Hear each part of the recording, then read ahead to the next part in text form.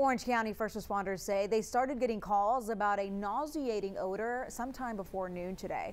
12 News reporter Kyle Orr has been following the story all day long, and Kyle, tonight officials have confirmed that chemical was ethyl acrylate.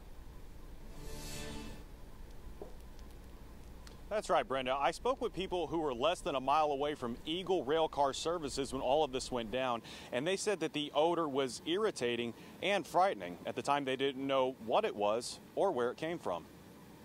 It smell beginning is 11 a.m. Customer didn't know what was happening that time. A chemical odor filled the air of Orange County. Only patients entering through the ambulance ER bay at this time are going to be from the incident in Orange. The release of ethyl acrylate sent 24 people to the hospital. We're seeing some respiratory symptoms. Jenny Kelly with Christus St. Elizabeth says patients were experiencing a multitude of problems due to exposure. It creates anxiety, people get scared, so then they start having things like chest pain and shortness of breath when they don't have other medical conditions. The odor came from Eagle Railcar Services on Foreman Road, according to Orange County Judge John Gauthier. Orange County Emergency Management says the company was conducting a controlled flaring operation. Less than a mile away, a convenience store attendant who goes by Adi says he felt the effects of the odor instantly. Bad smell and eye burning like that. Chase Buckner and his mother began feeling symptoms as early as 1 p.m.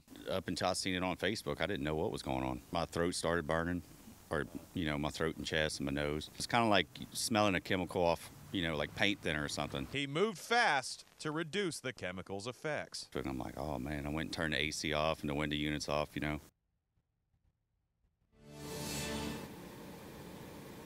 The Orange County Office of Emergency Management says that the stay-in-place order was lifted at 8 this evening after agencies detected no ethyl acrylate in the air.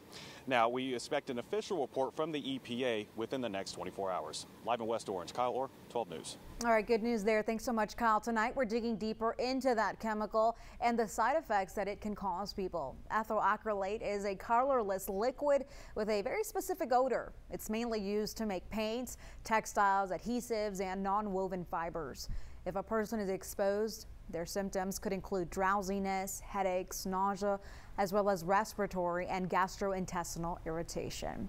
12 News will continue following the fallout of this chemical odor in Orange County. You can stick with 12 News on air and online as we confirm new details.